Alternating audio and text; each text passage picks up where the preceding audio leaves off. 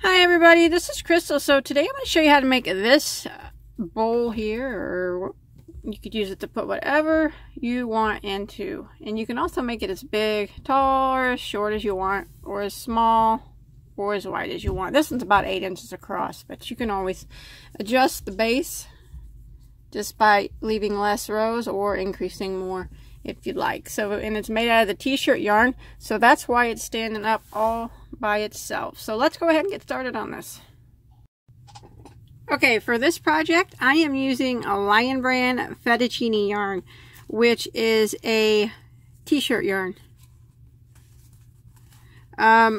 It comes in all different colors and all different patterns. You really never know if you buy it off online at lionbrand.com. You really never know what they're going to send you. So you may not get the same colors that I do because every bag will be unique. But I'm using 2 different colors of their solid. Now you can make your own t-shirt yarn too. You don't have to buy this, but this is what I'm using. And there's 55 yards in each one of these skeins. And then I'm going to be using a size N, which is a 9mm crochet hook. Okay, you want to start off with a slip knot on your hook. If you've never worked with t-shirt yarn, it's just you work with it the same as you would any other yarn. I'm going to go ahead and start with a chain of 3. Now I'm going to go ahead and slip stitch into the first stitch to form a ring. So I'm starting on the bottom first, the base. Just like that.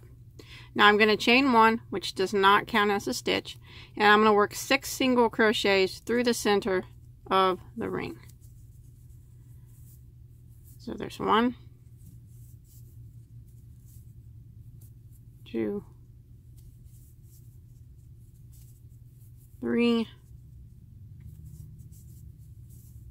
4,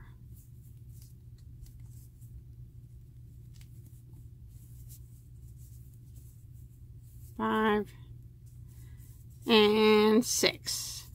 Now you're going to need some type of a stitch marker. I'm going to use just a piece of yarn here. So you want to count back 6 stitches. 1, 2, 3, 4, 5, 6. So go ahead and put your stitch marker there.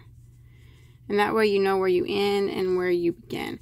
So we're going to go ahead and jump over here to the first single crochet we made. Not this chain 1 that's right here, but the single crochet. And we want to do 2 single crochets into that same stitch. So there's 1 and 2. Now we're going to put 2 single crochets in every stitch until we get back around to our stitch marker. So 2 singles into the next.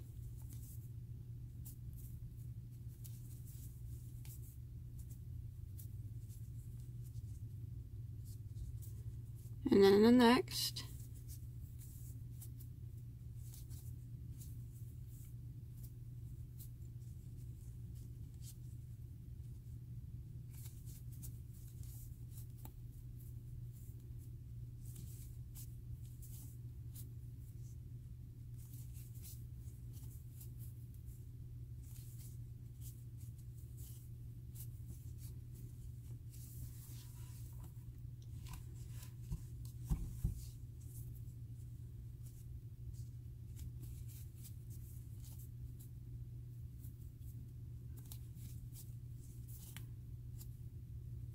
Like that. And when you make it back to your stitch marker, you should have, let's see, 12 single crochets.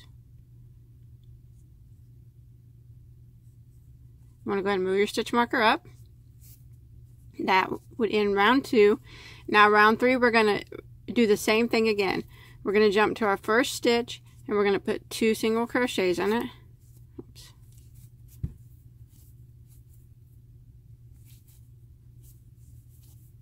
And then we're going to work around, putting 2 single crochets in every stitch until you get back to the beginning. You might find t-shirt yarn is a little, it's not really difficult to work with, but it can be hard on your hands after a little bit. But you can make some really cool things with it.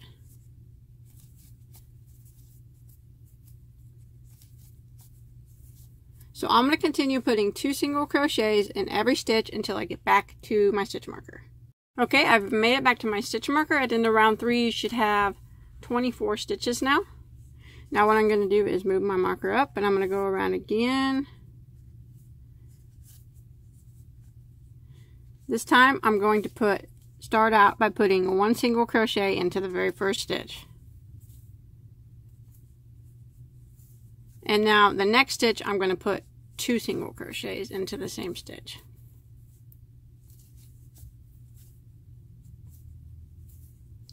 One single crochet into the next stitch and 2 single crochets into the next. And that's what I'm going to repeat all the way around for round 4. 1 single into the next and then 2 singles into the next. 1 single and then 2 singles. So go ahead and repeat that pattern all the way around until you get back to your stitch marker. Okay, I've made it back to my stitch marker. Your last stitch should have had 2 single crochets in it. And now at the end of round 4, you should have a total of 36 stitches. So I'm going to go ahead and move my stitch marker up.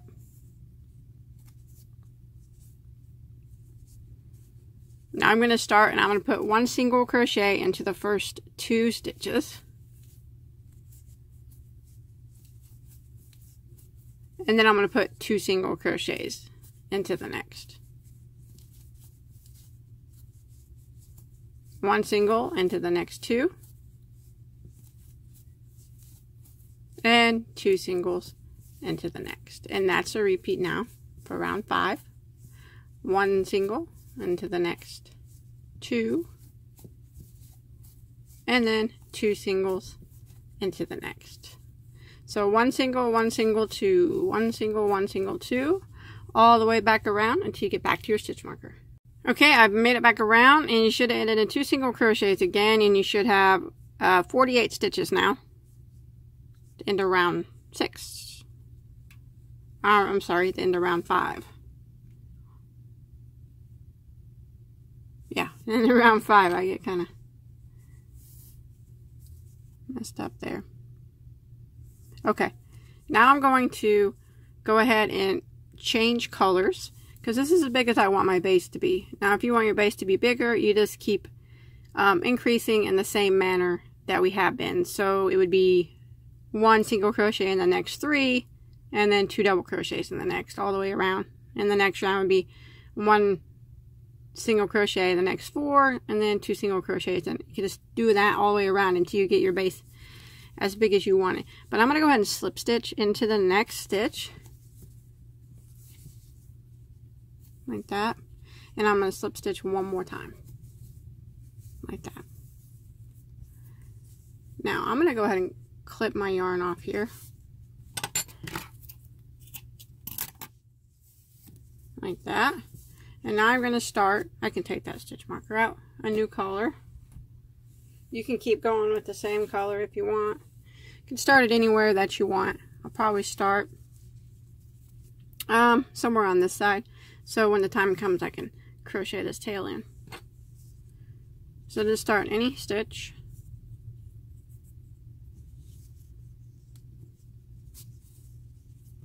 And chain 1. Now go right back into that same stitch and single crochet. Now all I'm going to do is work 1 single crochet in every stitch all the way around. And after a few rows of single crochet, you'll see the side will start to come up.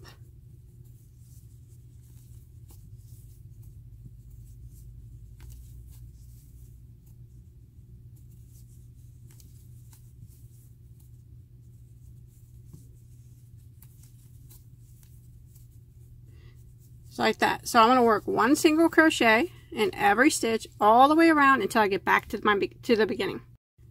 Okay, I've made it back around. At the end of round 6, you should have 48 stitches still. So I'm going to get my stitch marker again, and I'm going to put it right here.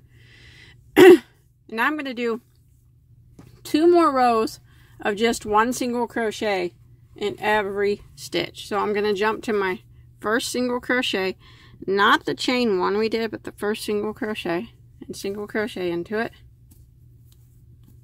And I'm going to work around, putting 1 single crochet in every stitch. This is round 7 that we're on. And then when I make it back around, I'll have 48 stitches still. And then I'll move my stitch marker up, and for round 8 I will do the same thing. 1 single crochet in every stitch. So round 7 and 8 now is just 1 single crochet in every stitch. 48 stitches at the end of every round. So I'll meet back up with you at the end of round 8. Okay, I've made it to the end of round 8, and I'm just going to change colors again by slip stitching. Here's my, I should have 48 stitches. Slip stitching into the next stitch, and the next one after that, and tying that yarn off. Now, if you want to make this all one solid color, you can do that too. I'm going to go ahead and move my marker because you don't need that anymore. It's alright if it looks a little lopsided, but after you do more rows, it'll start to stand up like it's supposed to. So, but I'm just going to go back to my pink, and I'm going to continue working rows of, or rounds of single crochet.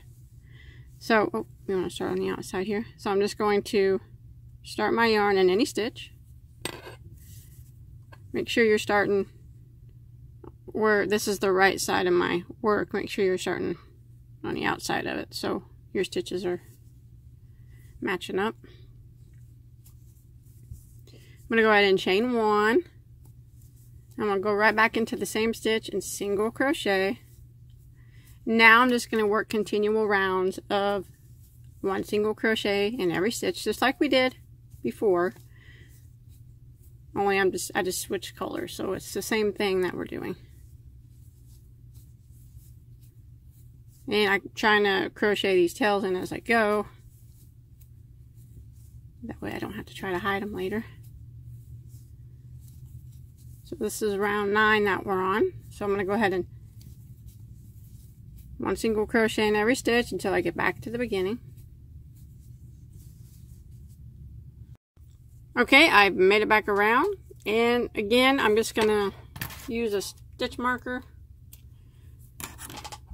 Set it right here, and I'm just going to work rounds of 1 single crochet in every stitch. So I should have 48 stitches still. Just go ahead, I put my stitch marker there, go ahead and single crochet into your first single crochet here, and continue working around. This is on round 10 we're on now. So you just want to keep doing rounds of 1 single crochet in every stitch until you get this as tall as you want it to be. You should always have 48 stitches at the end of every round. And like I said, the more rows you do, the more it'll start to stand up a little bit better. It's starting to stand up a little bit better, but so that's it. Just keep doing rounds of 1 single crochet in every stitch until you get your piece as tall as you want it to be. Okay, I went ahead and did a total of 19 rounds, and that's starting from round 1. And on the 18th, I switched back to my black and then did another. The 19th was back to pink, but you do yours however you want. Stripe it or whatever you want to do. But once you get back to your stitch marker, all you want to do is go ahead and slip stitch. Here, I made it back to my stitch marker.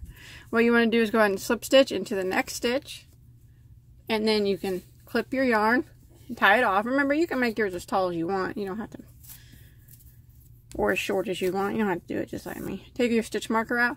Now what I do to hide these t-shirt yarn tails is I kind of just weave them in the top row, because it's kind of hard to sew them in. Just go back and forth a little bit, a few times. And that's it. Then you got a basket that you can do whatever you want to do with. Put candy in it or potpourri in it, whatever. Yarn, needles, hooks, whatever. Whatever your heart desires, but that's it. Let me clip that off and then straighten it up a bit. And voila, she's done. that's it. I hope you enjoyed my tutorial. Pretty easy. That's the good thing about t-shirt yarns. It stands up on its own. So I hope you enjoyed my tutorial. Please don't forget to subscribe to my channel if you haven't already. That way you never miss any of my tutorials. Don't forget to check out all my other ones too. I have hundreds of them. So until next time, have a good day.